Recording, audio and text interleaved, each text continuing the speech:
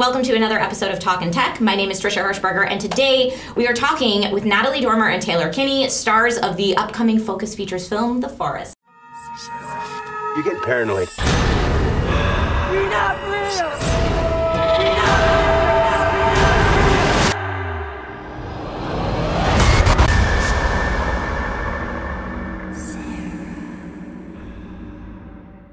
not The Forest is terrifying.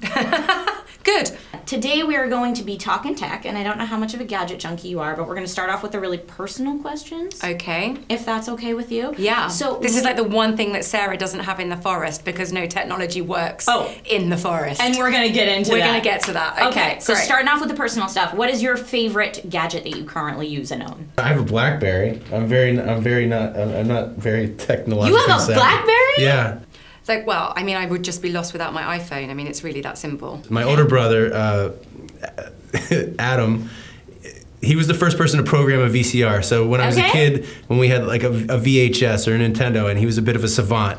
So he monopolized all time on video game systems, the computer. If I want, he was always, so he's the guy. He's the tech nerd in the family. I spent all my time outside. I was always in the woods, on a dirt bike or just hiking or spray painting under bridges and things.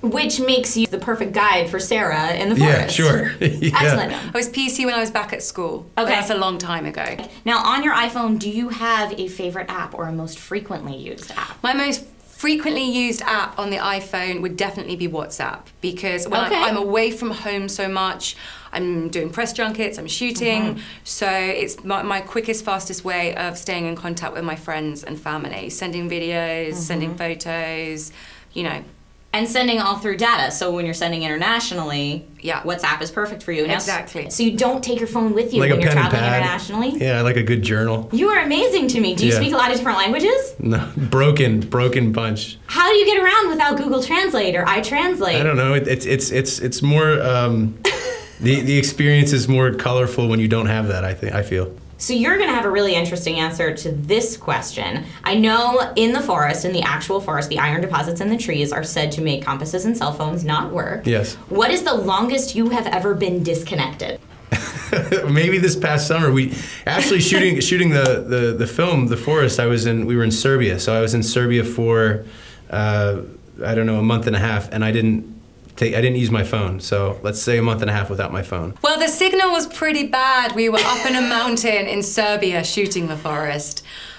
So we were in this beautiful national park, this forest called the Tara National Park, and connectivity was pretty bad up there. So for most of the forest shoot, I would be like walking around like a mad person. Can you hear me now? Can you hear me now? I enjoy it. I like it. I'm a bit of a throwback, maybe. Okay. But it gets too much. I feel people are too plugged in. You shouldn't be relying. Mountain rescue and everything always say don't rely on your technology because the weather and it can go wrong. You need to be old-fashioned and take a map up there with you and know how to read it. And that's not a skill set that the new generation really has anymore. And it's important because it's dangerous. And that is excellent advice. P.S. Listen to Natalie on that one. All right, now, so let's talk about some of the stuff that happens in the forest. We're dealing with the dead trying to communicate with humans. Do you think that it's possible for humans, live humans, to communicate with the dead? Yeah, I think there's. I mean, I'm not that closed off. I mean, I believe, I believe in that. I believe in the afterlife. Well, I think what the forest is really about is about the demons that you carry as an individual manifesting themselves. And it's this idea of walking into a place where you have your own demons reflected immediately back at you.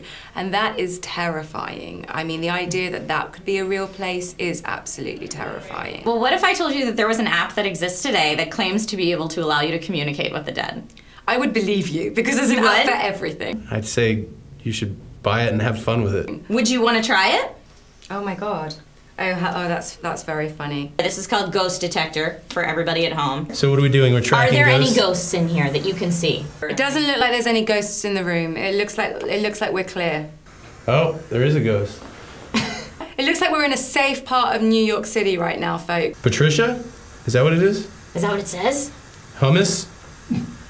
There's a ghost named Patricia who really likes hummus. It's Patricia the Hummus Ghost. Patricia the Hummus Ghost. Well, thank you, Patricia. It's getting towards lunch. She must be hungry.